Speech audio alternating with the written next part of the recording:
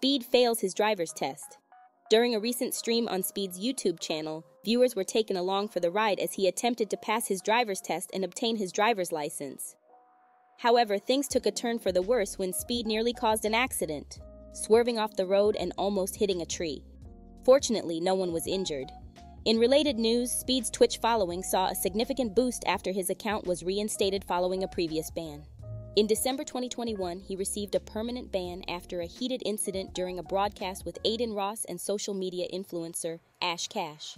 Despite not even being active on Twitch since his return, his follower count skyrocketed from around 130,500 to approximately 251,000.